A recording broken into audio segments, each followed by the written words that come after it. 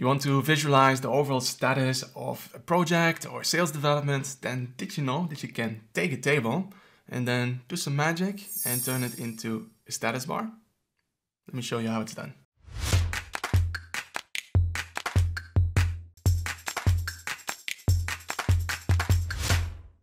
Welcome to How to Power BI. My name is Bas, and if this is the first time for you visiting this channel, then make sure to hit that subscribe button if you want to learn everything about Power BI. Now, let's have a look how we can build that status bar. Now, it all starts with creating a helper table that contains the status categories that we want to use later for our status bar. Okay, so we can do this by going to Enter Data. And then here we can make two columns, one for the status ID and another one for the status description. And let's say we want to have 5 statuses, so 1, 2, 3, 4, 5. And then in the second column we can put in the descriptions. So here we have very bad, bad, neutral, good, and very good. Now this last line, I don't need it. Let's click on delete. And let's name this table status bar. Alright, so we have our little helper table with 2 columns, status ID, status description, and in our example we are going to have 5 different status categories. Now the next thing that we need to do is build 2 measures. One for the current status and one that's going to help us to put in a little indicator. The first one I'm going to call status. We're going to start off by creating a variable that stores the key metric that will determine what the status will be. So for us, for this example, that is going to be the difference to the forecast. And I already created this measure and I'm just going to refer to that measure. Okay, so sales versus forecast percentage difference.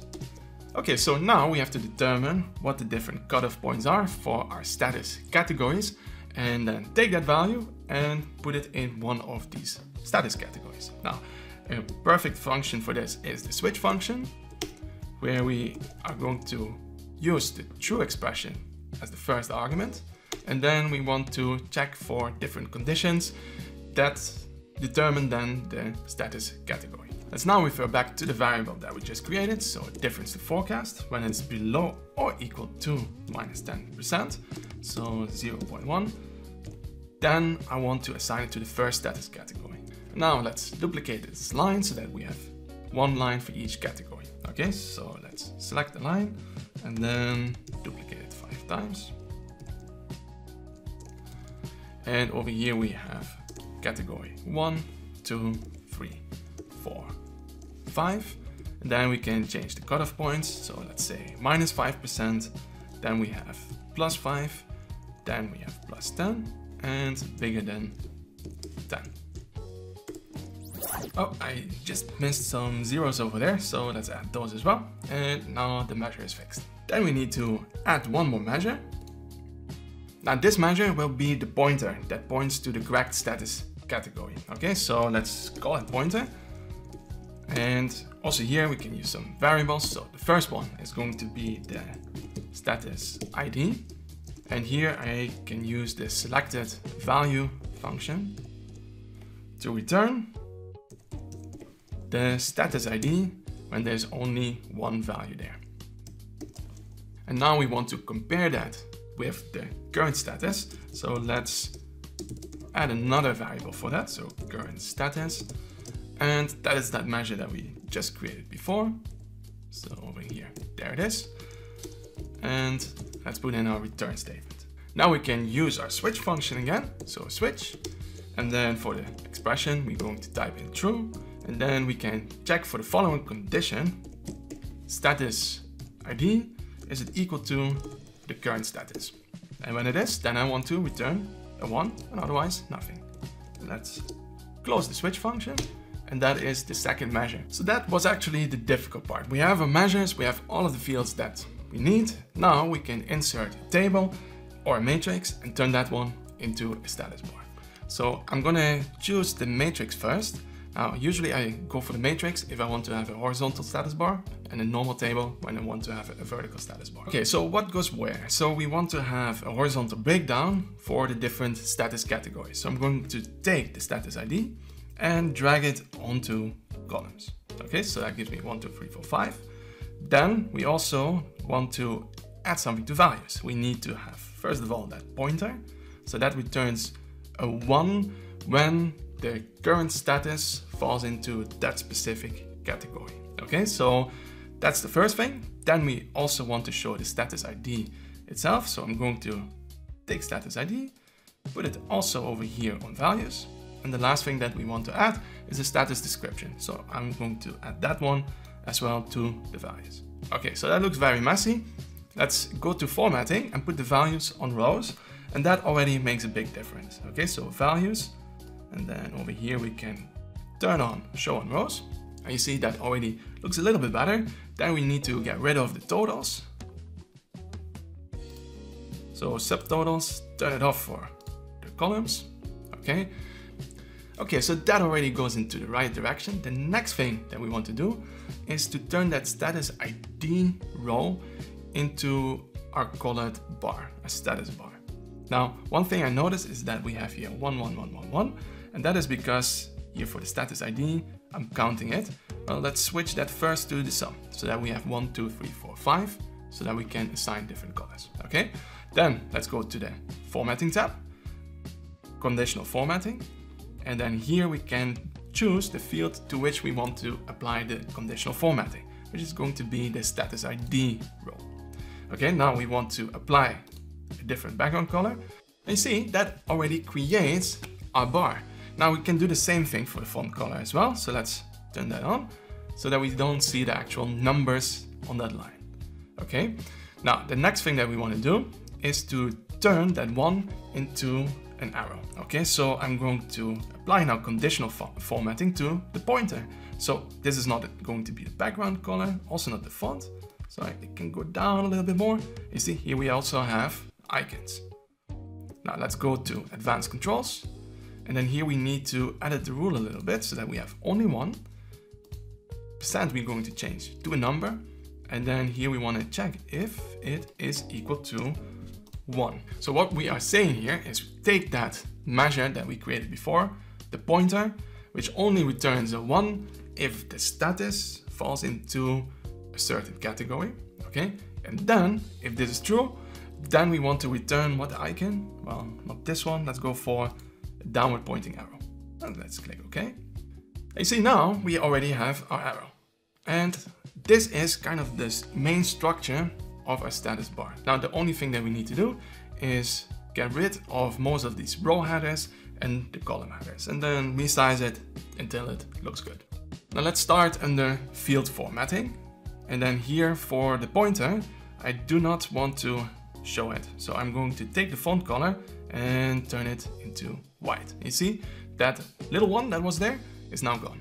Okay, so now let's scroll down a little bit further. And here we can say if we want to apply it to the header, let's turn it on so that the header is also white. Now, then we can do the same for description. So I'm going to field formatting. Now I choose first status description. Now for the description, we want to have the header in white, but not the values. Okay, so make sure that you only apply it to the header, not the values. Then we're going to change the font color also to white. Okay, again, one step closer. Next thing that I want to get rid of is that background color that we have for the sum of status ID row. So this we can change in the values. And then you see there is this alternate background color, which I want to get rid of. I can make it white, or I can turn off the banded row style. Now, I do not want to call it sum of status ID, but sales status, or maybe nothing at all. Well, then you can just double click on sum of status ID and rename it. So this is my sales status. Then we also want to get rid of these grid lines. Okay, so that's also a formatting thing. Go here to the row headers, and then outline, we don't want this, so let's turn it to none. And then also for the column headers, also there, outline, let's turn it to none.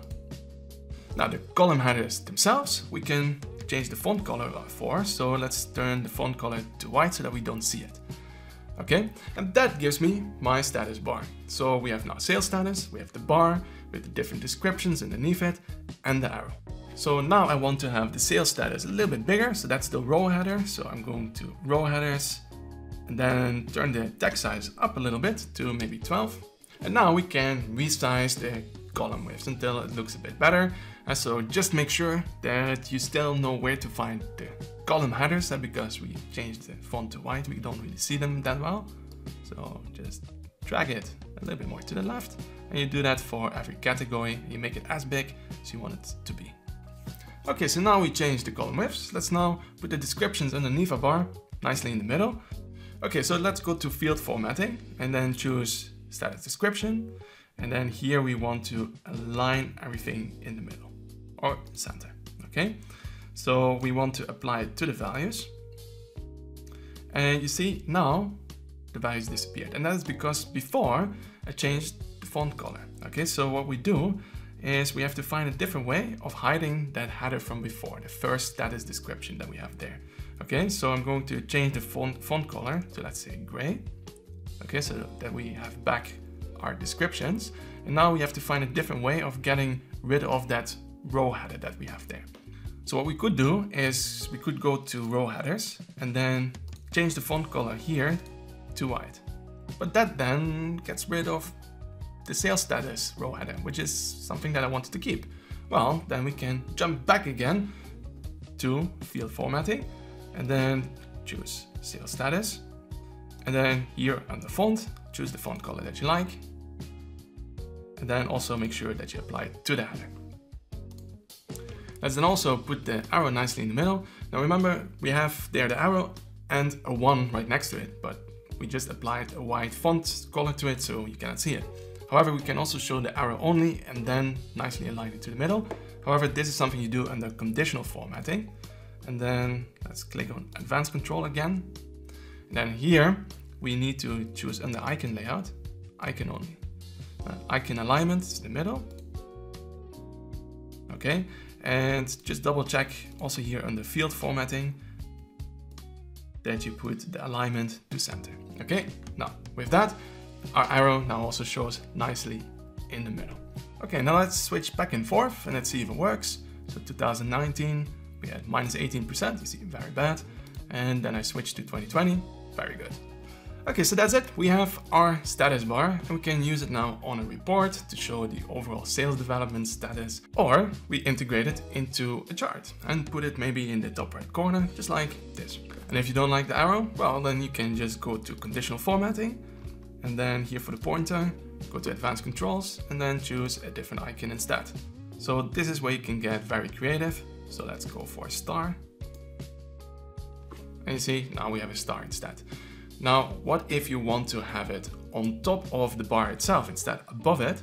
Well, we can also apply another conditional formatting rule to the sales status. Okay, because that is basically our bar. Then we turn icons on and then here go to advanced controls. Then we want to base it on the field that we used before. So that's going to be a pointer. Okay, we want to have the icon only in the middle. Then we can get rid of our rules and change it to the rule that we used before. So if it's equal to 1, then we want to show our icon. Okay, so now we have the indicator on the bar itself. And would this work vertically as well? Yes, you can also create a vertical status bar. However, then do not go for the matrix visual, but for the normal table visual instead. And then you can put on the values, the pointer, status ID, and the status description.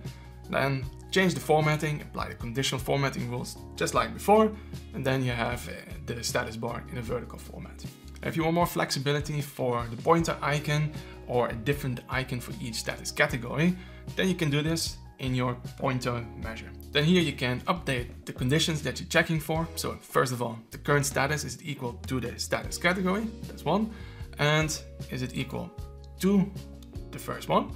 Then a sad icon. Okay, and then for the next one, just unhappy until a happy icon. Okay, so different emoji for each status category. So now that we have updated our measure, we just have to turn off the conditional formatting for the pointer. And once that is done, you will see that there's now an icon showing right above the status bar with your custom emoji. Okay, so now you know how to build a horizontal status bar, a vertical status bar. The only thing is that when you hover over it, you can still click on it. If you don't want it, then you can just overlap it with a text box, group the two objects, that's it, okay? Then one more thing that I usually do, and that is that I do not want to show that table, status bar. So just go there and hide it from the report view.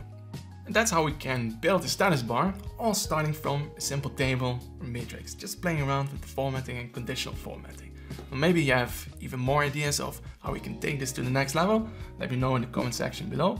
Now, if you want to play around with this file, I will put the download link in the description below. And if you haven't subscribed yet, then make sure to hit that subscribe button. I hope to see you in the next video.